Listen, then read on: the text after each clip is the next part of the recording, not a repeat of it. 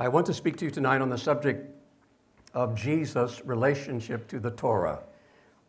If you have your Bibles, you may wish to turn with me, please, to Matthew's Gospel, chapter 5.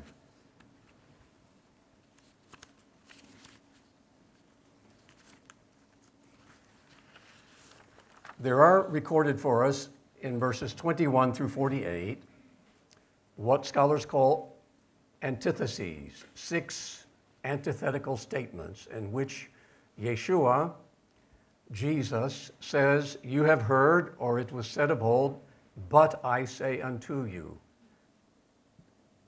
The historical record is quite clear that at best the Christian view of the law has been ambivalent.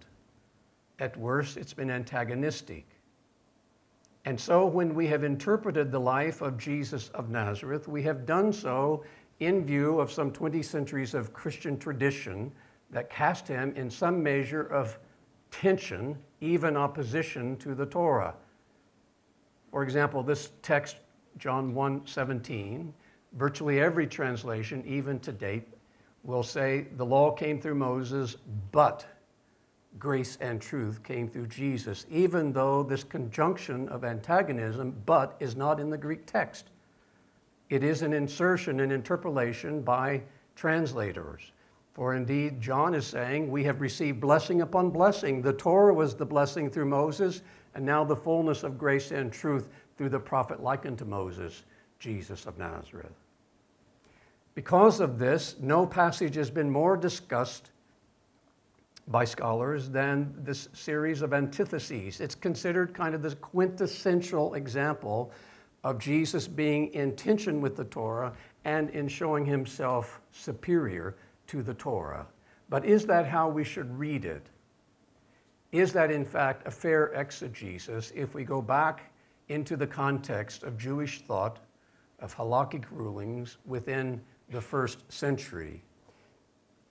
The ones we're here to honor at this conference, Flusser, Safrai, and Lindsay, demonstrated and documented very impressively that, in fact, the truth is that Jesus' teaching was fully consistent with Jewish understanding of the Torah in the first century. It was coherent with Jewish thought. It was conversant with Jewish rabbinic halakhic discussions. It was comprehensible to the Jewish listeners to whom Jesus addressed or spoke.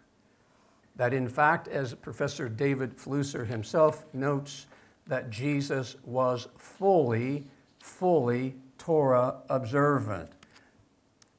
Let me read you one quote from Flusser. Quote, "Jesus was scrupulous in keeping the Jewish commandments.